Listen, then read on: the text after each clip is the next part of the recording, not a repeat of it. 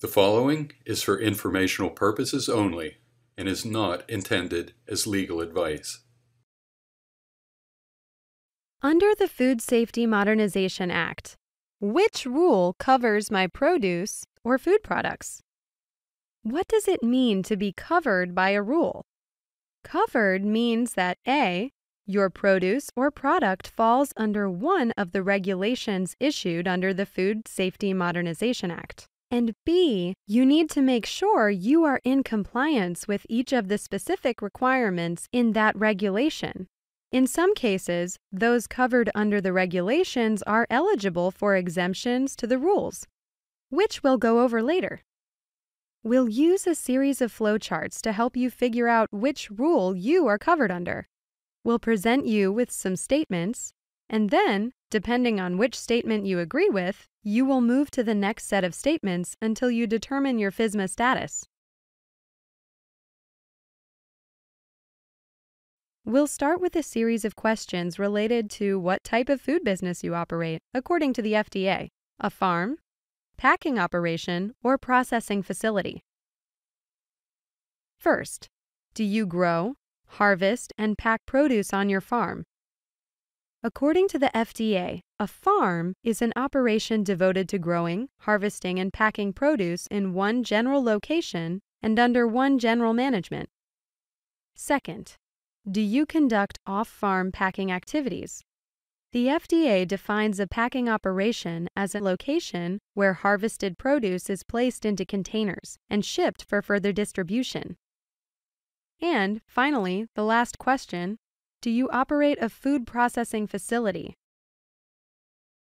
That's a place where food or ingredients are transformed into new food products by physical or chemical means.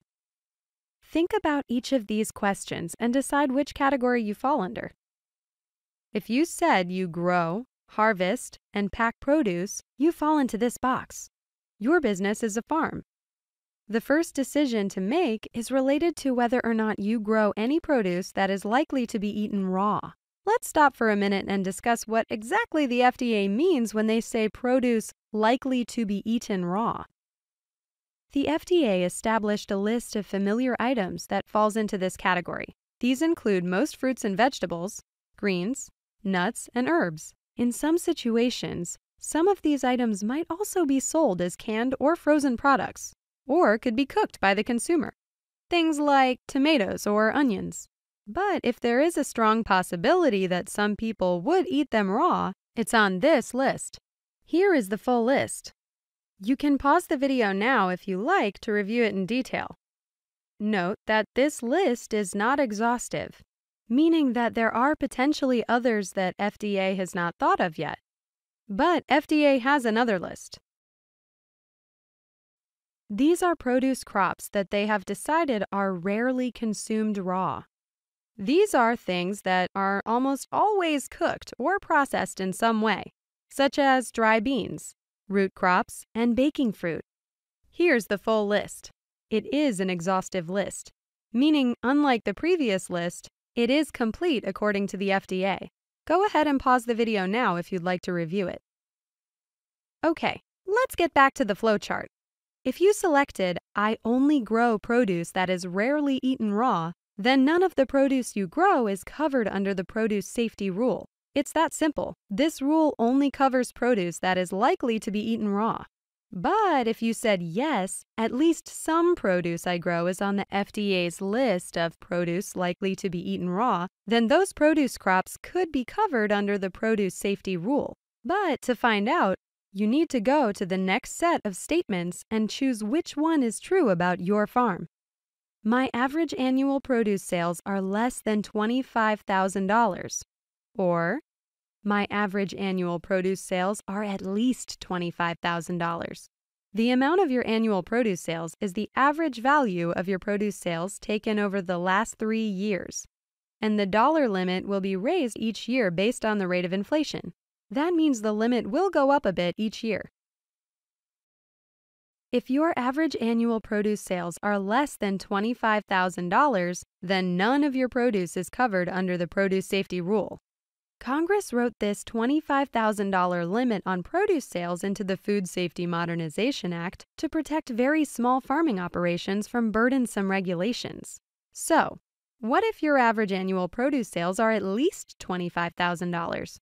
If that's the case, then at least some of the produce you grow is covered under the Produce Safety Rule. Later, we'll check to see if any exemptions to the rule apply to your operation. Before we move on to the next category of business activities, let's retrace our route back to the top of the flowchart. If your business is a farm, you have one more possibility to follow, and that is, I also process food on my farm. That means that some type of value-added commercial food processing activities occur on your farm. Again, processing food for personal use only doesn't count. So, what is the specific definition of food processing? According to the FDA, it is when you transform food or ingredients into new food products by physical or chemical means. For instance, do you slice or peel your apples or carrots before you sell them? Do you can or freeze any of your products for sale? Cooking, baking, drying, and fermenting are also examples of food processing methods. If you do any of these activities on your farm, any processed food products that you then sell are covered under the Preventive Controls for Human Food rule. So that means you could be covered under both rules. Now, let's go back up and over to the next box on the flowchart where it says, I process food. That is, your business is a food processing facility. If you process foods, no matter if it's on a farm or as a standalone business, then you are covered under the Preventive Controls for Human Food rule. You may qualify for some exemptions, but we'll return to this to see later if you are eligible for any of these. Also note that a few years ago, all food processing facilities were required under federal law to register with the FDA. If you did this, you are covered under the Preventive Controls for Human Foods rule. If you have not registered your food processing facility yet, you should call the FDA or visit their website to do so immediately.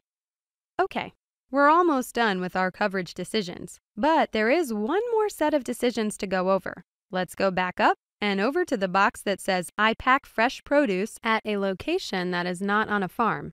Before you proceed here, it's important to understand that if you pack produce on your farm, you fall into this first category, and you're only covered by the Produce Safety Rule. But if you conduct packing activities at a location that is not on your farm, you need to move down to the next set of choices. Again, you have two statements to choose from.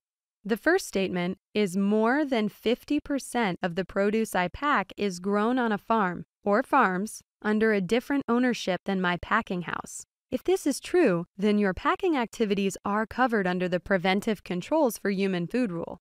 But what if only 50% or less of the produce you pack off-farm is grown on a farm or farms under a different ownership than your packing house? In other words, more than half of the produce you pack was grown on your farm. If this is true, then FDA says your packing activities are covered under the Produce Safety Rule. Later, we'll help you figure out whether you are eligible for any exemptions for each of these rules.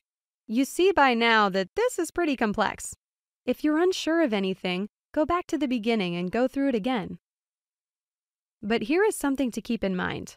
Even if you determine your produce or products are not covered, if you sell them to commercial buyers, the buyer may require that you provide evidence of good food safety practices. And that could mean meeting the food safety standards in the Produce Safety Rule or the Preventive Controls for Human Food rule. So be sure to ask your buyers. In this video, we looked at 3 types of business activities and determined if any of your produce crops or food products are covered. If you still are not sure of where you stand, go to the Penn State FSMA website to find an expert who can help you.